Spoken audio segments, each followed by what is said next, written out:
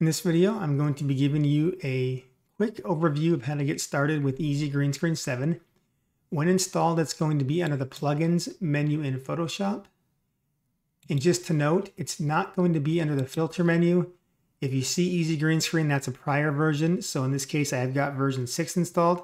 And when you install 7, it's not going to uninstall version 6. So that'll still be there if you've got it installed. And under Window, I'm on an M1, so I don't have it. But if you're on a Mac Intel or a Windows machine, you'll have an extensions menu, and that is for the prior version, not for version 7. So if you see anything there, that's for version 6. Version 7 is only under the plugin menu. All right, so the user interface is broken out into 3 screens. There's your home screen here, which has got your area to manage your license. So you could deactivate a license or activate it here. And then you've also got the 2 blue buttons here, which are your processing screens. There's a single image screen and a batch processing screen. And these are kind of linked together too. So if you go to the single image extraction, you'll have this top area is where you select the settings for your extraction. And unlike version 6, this is the complete opposite of how version 6 worked.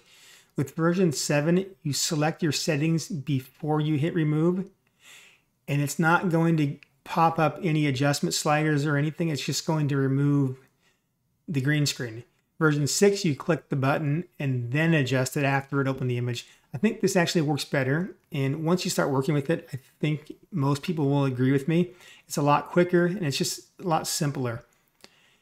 And then on your batch processing screen, the settings for your batch processor are all listed here, but those settings you set back on the other screen. So if you hit change batch settings, that takes you back to the same interface where you extract a single image, and whatever you set there will be the settings for your batch processor.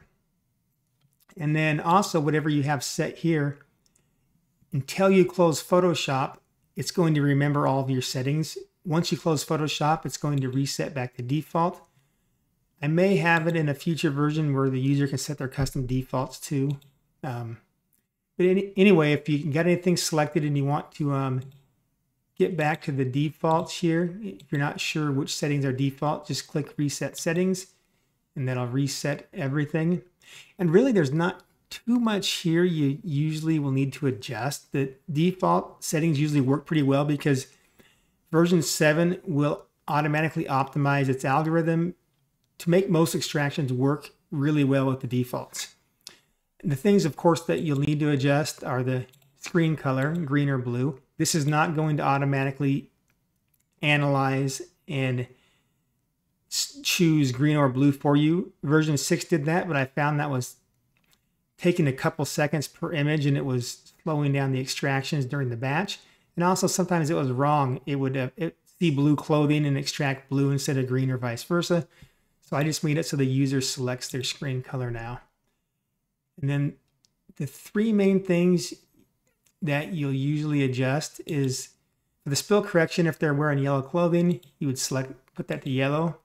But if they're not, then use full. Those are the 2 main settings you'll use.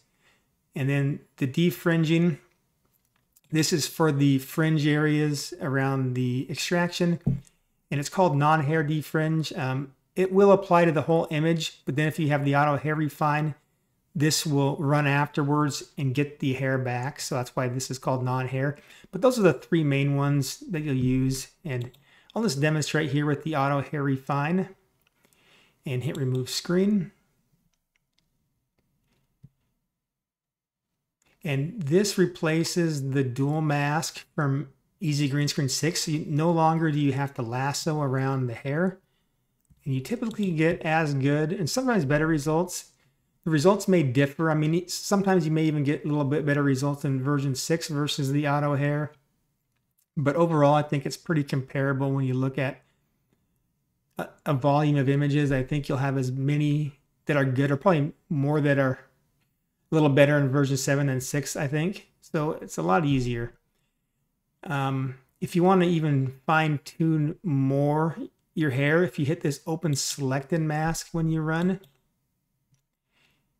it's going to run your extraction, and we had auto hair selected and selected mask. Then it's going to bring us into this screen, and you see it's already done a good job on the hair. But if you wanted to, you could grab your refine brush and brush over the edges and further refine it. I don't know if I'm even doing any better than it was. But if you already like the results and don't need the brush, you could just hit OK. So that's another way you can customize the output of your hair or anything else when it opens Select the Mask. You can use any of the options in there. Except for one, you can't use the decontaminate colors because that doesn't work with Easy Green Screen's spill correction. It already does. I go over all that more in the video that discusses this specifically. The rest of the settings I will discuss in another video because I don't want this first video to go forever. But like I say, these are the three main ones you'll adjust.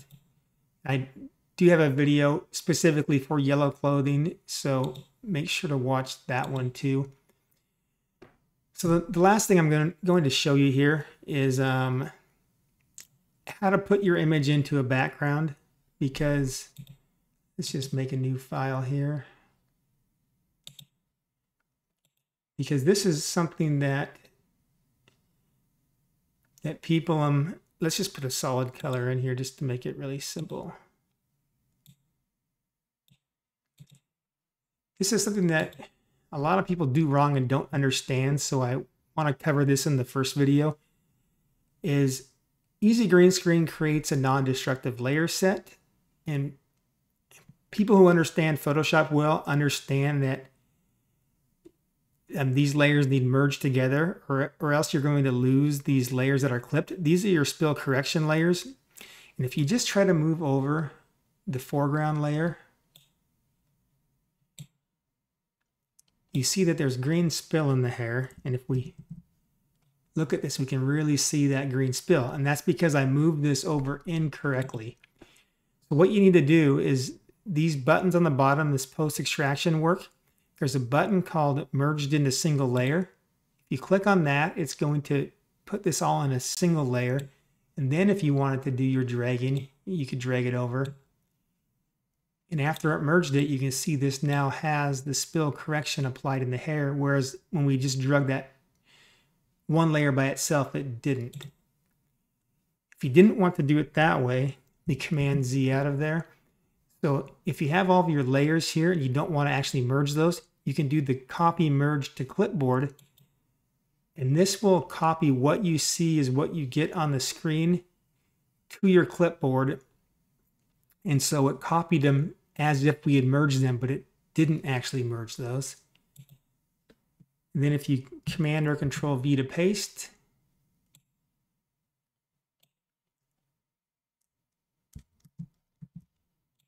you can see that both of these images on the right that were done correctly have spill correction in the hair, so the hair's not green. The one on the left, where I did it incorrectly, there is spill in the hair. So just make sure you're aware of that. And also, while I'm thinking about it, because I just did this, you can put this Easy Green Screen panel wherever you want. So you can dock it in this little pop-out menu. You can float it in your user interface. You can put it in its own column, which is kind of a cool way to always keep it open. And so that way you can just use it whenever you want and it's already there.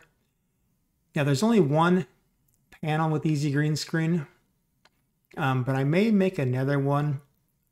So for this post-extraction work button, I think for version 7.1, I'm going to create an additional panel so you could have both open. You could have your extraction panel maybe over on the left side, and then a post-extraction workflow with some buttons that do Photoshop aided work after you've extracted, because there's actually quite a bit of stuff I could build into a panel for that. I didn't do it here just because of space. I didn't want to clutter up the main extraction panel, but just be aware that for version 7.1, that's probably coming. So anyways, that about covers the getting started video. I'm going to dive into a lot of these things in more detail, so make sure to watch the other videos as well.